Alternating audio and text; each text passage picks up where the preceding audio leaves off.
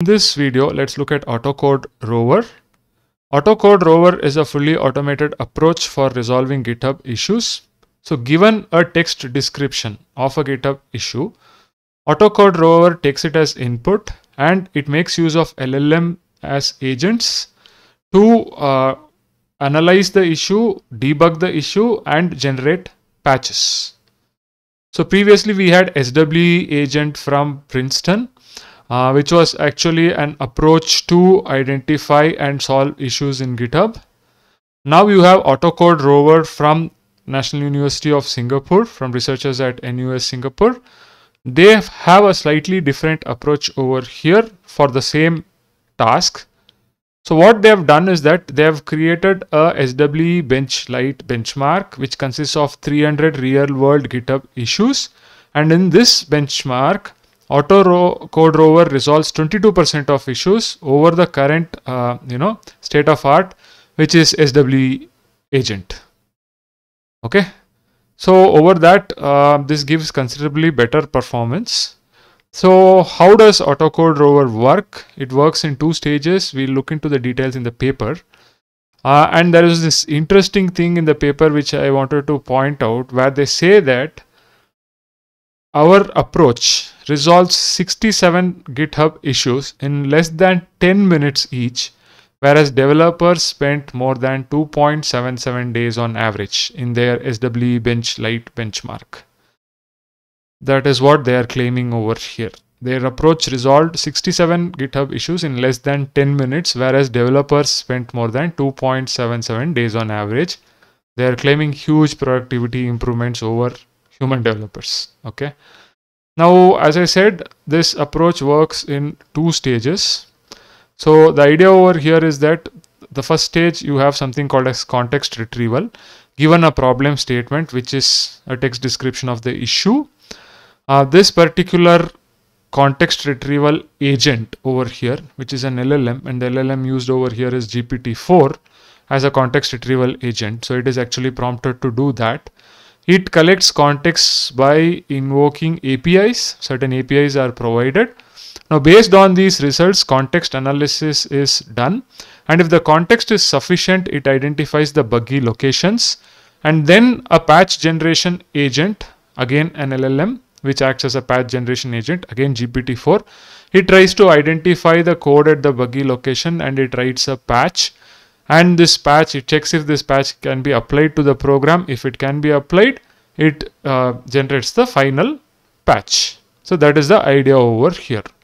So they have given an example over here of a Django project where they talk about an issue and how it is resolved in, say, the context analysis agent and then the patch generation agent. You can look at it. But the idea is that, so what they have done is that they have taken the SWE-Bench and they have constructed a light version of the SWE-Bench because there is a high cost of evaluating in the complete bench. So the SWE-Bench team, not these researchers, but the SWE-Bench team have created a SWE-Bench Lite benchmark, which includes 300 task instances sampled from SWE-Bench, following a similar GitHub repository distribution as the SWE-Bench. So they have actually tested on Autocoderover and Swe-Agent on this particular SWE Lite benchmark, and that is where they claim that they have 22% of issues being solved by Autocoderover. And with that, they claim that they are better than Swe-Agent, which was the current state of art on the SWE-Bench. Okay, challenges on real life tasks. Okay, so when they looked at failures, they actually were able to identify some issues, like there was 22.3% success. Whereas what are the failures which were happening? The failures which were happening was like wrong patch.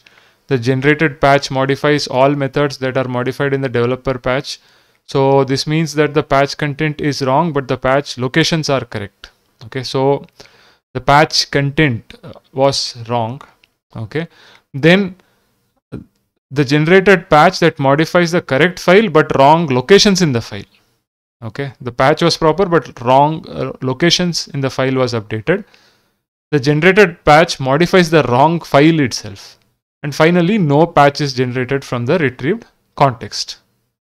Okay, so among the 300 tasks in SWE Benchlight, Rover resolves 22.3% of issues. And if you look at failures, the rest are failures, and these are the reasons for failures. Okay, in 31.7% of cases, wrong patch. In 20.7%, wrong location, incorrect file.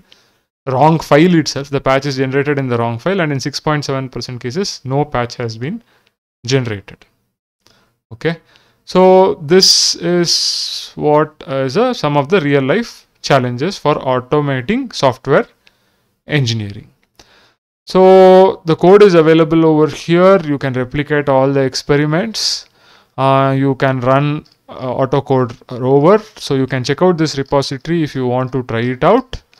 This is an interesting approach compared to the approach which was used in Swe-Agent, which was making use of LLMs as agents. There we had different agents.